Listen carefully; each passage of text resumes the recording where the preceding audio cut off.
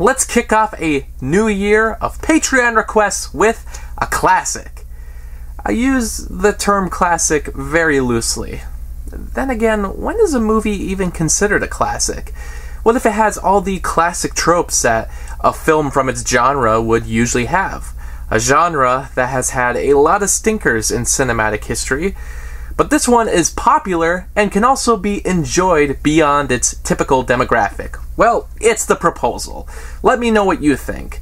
You know, this was from 2009. I remember seeing it in theaters. There had been quite a renaissance going on for Sandra Bullock, who also appeared in The Blind Side. She also appeared in All About Steve, but no one ever seems to mention that one or ever saw it. I mean, it won an award. It was a Razzie, but it was an award. I mean, who even pays attention to that stuff? Well, in any case, 12 years later, let's look at The Proposal and see if it still holds up to what everyone was thinking back then. As I said before, I saw The Proposal in 2009 and remembered liking it. It was funny, it had good characters, and it didn't feel as purposely romanticized as other movies from the time. I think I only ever caught it once when it was in theaters. I can't even remember the last time I thought about it until it was requested on Patreon. So on rewatch, I wasn't expecting much. Look, I love a rom-com. They don't require much investment, and I do have an admiration for the cliches, but it's not my favorite genre. However, all these years later, The Proposal still gets the job done. One of the first things I'll mention is the two leads, Sandra Bullock and Ryan Reynolds. Whereas a lot of Hollywood pictures often have a much older male in a relationship with a younger woman, which the audience is ignoring for some reason, here's a case where they actually had Bullock with someone who was 12 years younger. It doesn't really matter because Bullock herself has aged perfectly, so she doesn't look her age at all, but I just thought it was nice that there isn't many jokes about the age difference, even though it's apparent she's older. But also, the attention surrounding the movie at the time never brought this up. It's become an annoyance in Hollywood to make fun of younger men dating older women, while it gets ignored the other way around. So it's nice that a film from 2009 was able to go by without any fingers pointed. The plot is very much like a screwball romantic comedy you'd find in the late 30s and 40s Hollywood. In fact, I recently watched The Philadelphia Story, and while not at all a similar story, I kept thinking back to it because of a plot surrounding a marriage being a sham. A lot of movies from that time had the storyline either about a fake marriage or a character marrying the wrong person. And it's not like other movies haven't done this kind of plot in modern times, but The Proposal was a bit more timeless with it.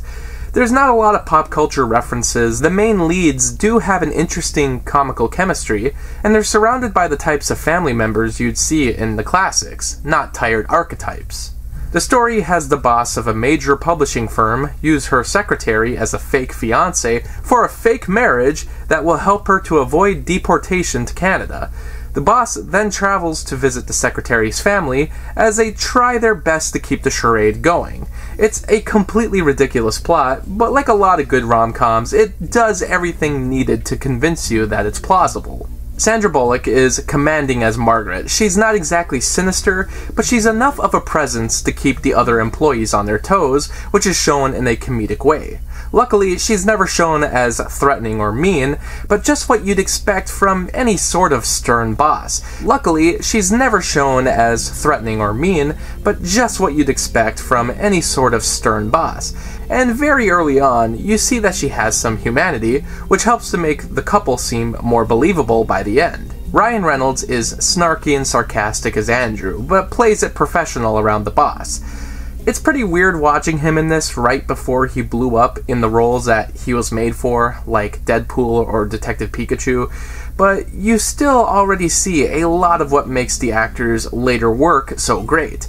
I'm not sure what others think, but for me, he manages to be funny and likable even with the wisecracking humor. The rest of the cast is pretty good too, like Craig T. Nelson playing a disagreeing and quiet father, and Mary Steenburgen as Andrew's mother. There's not a time you can't like Mary Steenburgen. I also unofficially consider Book Club a sequel to The Proposal, since both of these actors, again, play an older married couple.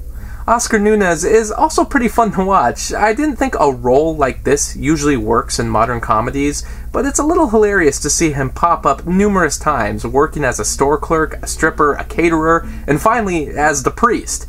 Is anyone else employed in this town?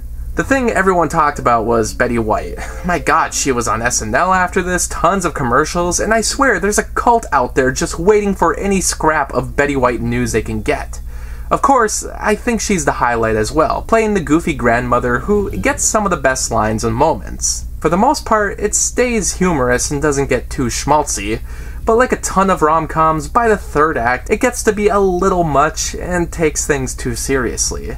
These are the parts I usually start to look at my watch, hoping for things to wrap up, but on the bright side, it's not nearly as long of a third act as these tend to get, and the finale isn't so sentimental and cheesy. The end credits sequence is, dare I say, pretty original. I got a laugh out of it. It's certainly enjoyable, but if I really start to dig into it, there's quite a few threads that go nowhere, or things that don't make sense. For instance, it seems like Margaret travels a lot for her job, which is the primary reason why the US caught up with her immigration status. Yet, when she's in Alaska, she acts like she doesn't know how to carry luggage around. There's also a whole issue with Andrew wanting to go into publishing, while his father wants him to take over the family business, but this isn't discussed again either, or at least not to the degree it was originally brought up. Then there's also Andrew's ex-girlfriend in Alaska, but she barely appears. Most of the issues are meant to be magically fixed because Andrew discovers he truly loves Margaret and everyone comes together. I just don't see the point of introducing a lot of this stuff if it wasn't going to be resolved in a natural way. I guess we need more time for the unfunny moments, like the tribal dance, or the long, contrived way that the main leads run into each other naked. That joke feels like a stupid studio note, and the writers did their best to make it happen, but honestly, it was a big trailer moment, but it's not really that funny. Otherwise, it's a worthy rom-com that still deserves to be watched today. Everyone involved has better things out there, but it's aged better than a lot of the comedies that came from the late 2000s.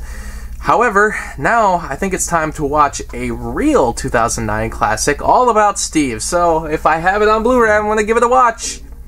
I feel like that joke would have worked better 12 years ago when people actually knew what All About Steve was. I guess I don't know when I'm ever going to get the chance to talk about All About Steve ever again, but literally, this was a movie that they made in 2007, and then they released it in 2009 because Sandra Bullock was in The Blind Side and in The Proposal.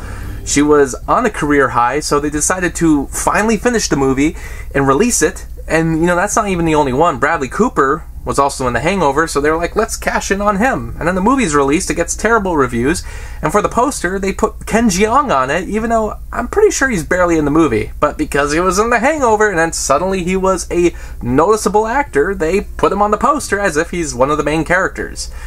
This actually happens a lot in Hollywood, where they'll just, like, finish old movies they never released because they didn't really trust that they could do well, but then suddenly one of the actors becomes popular, and then they're like, hey, release this, people will think it was made this year, you know, everyone will go see it because they went and saw the other movies.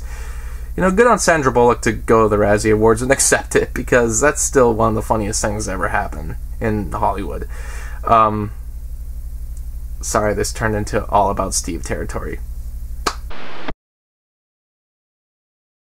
Special thanks to Anna for this Patreon request. Thanks for watching the video, and special shout out to Anthony, Anna, Kirsten, Lucas, Ryan, and Robert for the support on Patreon. By joining my Patreon, you can get exclusive videos and blogs, and for only $7, you can request your own movie review. I hope you stick around, cinephile, and have a happy, productive day.